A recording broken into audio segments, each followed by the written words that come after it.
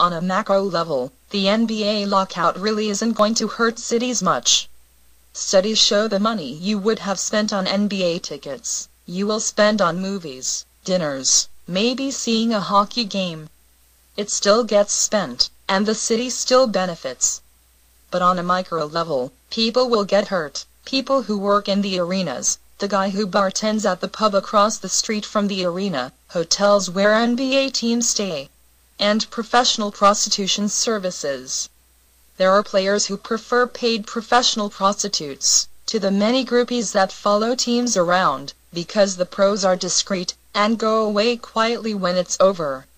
There are no internet postings or stories among friends. Discretion matters. So if you can help out the economy, go spend some money, and help out the bartenders and hotels that are feeling the pinch with the loss of the NBA, as well as the ladies of the night, or better yet, hold out for a buy one, get one free offer.